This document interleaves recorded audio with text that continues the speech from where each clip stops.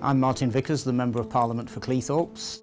The people who you represent expect you to put a certain political perspective. So it's how you shape policy and also fit that with your political ideology.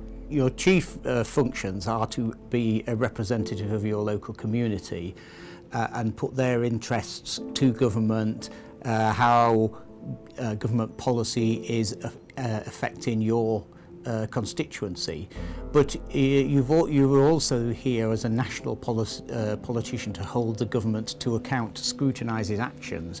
That's done in a number of ways, just by quite simply asking an individual question to a minister. The government has repeatedly stressed the importance of rail connectivity to economic development, and did so again yesterday in the excellent announcements regarding local growth deals.